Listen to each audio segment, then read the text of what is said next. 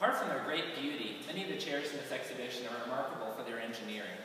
Herbert von Theden designed this adjustable lounge chair in 1947.